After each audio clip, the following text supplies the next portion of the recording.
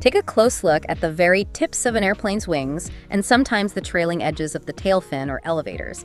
You'll often spot these small, pointy rods sticking out backwards. Ah, those seemingly insignificant little rods. They actually play a really vital role in managing the aircraft's electrical environment. Electrical? How so?